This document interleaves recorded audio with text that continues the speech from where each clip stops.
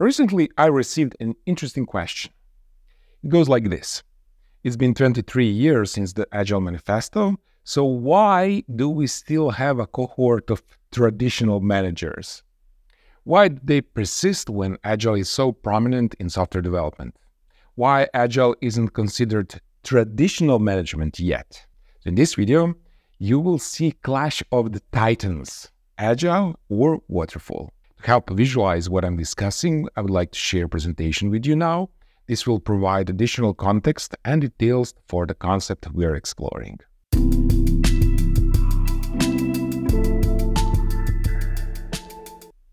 Why do traditional managers still persist?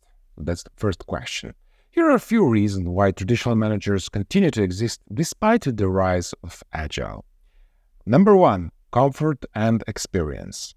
Many managers have climbed the ladder using traditional methods and feel comfortable with their established processes. Change can be disruptive, and they may not see the need for Agile in their context. The reason number two is project suitability. Agile isn't a one-size-fits-all solution. Traditional methods still work well for projects with well-defined requirements, limited change, and long development cycles. For example, building a bridge involves blueprints, specific materials, and safe codes, with a little room for surprises. Agile's iterative approach might not be suitable here, since every step in such project is crucial and predefined. And the reason number three is misunderstanding of Agile. Some managers see Agile as just shorter deadlines or less documentation, missing the core principles of collaboration and continuous improvement. This misconception leads to resistance or poor implementation of Agile. Okay, another question is, why isn't Agile traditional yet? So, Agile isn't replacing traditional management entirely for several reasons. So, number one is different tools and different jobs. Project management is like a toolbox. Traditional methods are like a hammer and nails, perfect for a project with clear requirements.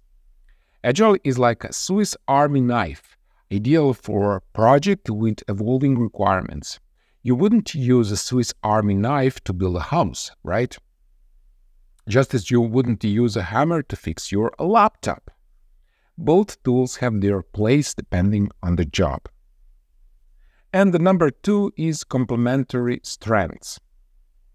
Agile and traditional management both aim to complete projects effectively, but have different strengths. In some cases, using both approaches together can be the most successful strategy. Okay, the value of being versed in both methods. In today's business world, being well-versed in both traditional and agile project management methods is a valuable asset for several reasons. Number one is choosing the right tools for the job. Traditional methods excel with clear requirements, well-defined scope, and predictable timelines, for example, building a house. Agile shines with evolving requirements, a need for flexibility and rapid iterations, for example, developing an app. Number two, adaptability in a changing landscape. Agile allows for quick pivots and faster adjustments.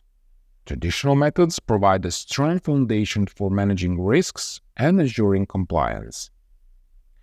Number three, effective communication and collaboration.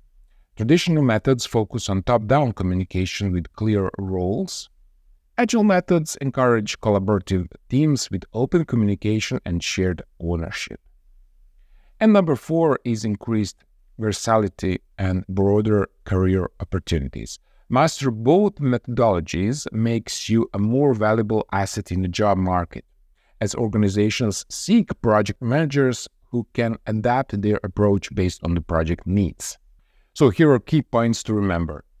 Traditional managers persist due to comfort with established processes, project suitability, and misunderstandings about Agile. Agile and traditional management methods are different tools suited for different types of projects. And being skilled in both methodologies provides adaptability, effective communication, and broader career opportunities. Okay, so let's conclude this video. Understanding both agile and traditional project management methods is crucial in today's dynamic business environment. Each approach has its own strengths and weaknesses, and knowing when to apply each can lead to more successful project outcomes. While Agile isn't without its challenges, such as overcoming resistance to change or adapting frameworks to a specific context, its benefits are undeniable. The focus for teams in 2024 will be on the delivery and productivity. So maybe let's not count on Agile going out of fashion anytime soon. Agile methodologies will continue to evolve and adapt. And actually, I've put some thoughts into how to update the Agile Manifesto, and you can find my publication in the description of this video. On the other hand, the Waterfall methodologies, formally introduced in the 1950s, has been the historically approach to project delivery management and has been predominantly used by project organizations worldwide ever since. So as the name suggests, Waterfall methods are linear in nature. They break down a project into fixed series or phases and sequentially perform tasks, where each phase must be completed before the next one can begin. As long as we have a project like building a bridge, traditional waterfall methods will continue to be used. And there really is no clear-cut answer to question whether a traditional or agile project management is best for your organization. It will depend on your current workflow, your industry, your project scope and complexity, what your project aims to achieve or create. Is it a product or services, etc.? So consider the type of product you are working on and choose the project management approach that best fits your needs.